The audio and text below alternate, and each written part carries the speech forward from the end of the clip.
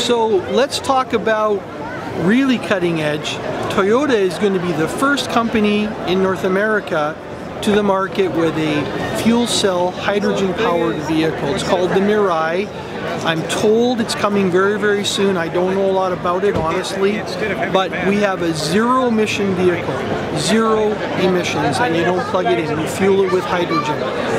This is going to be the future of the automobile industry. We've heard an awful lot about hydrogen fuel cell cars, but Toyota will be the very first one to the market with this type of a vehicle, and it's coming very, very soon. In fact, Toyota said hush hush, sooner than you think.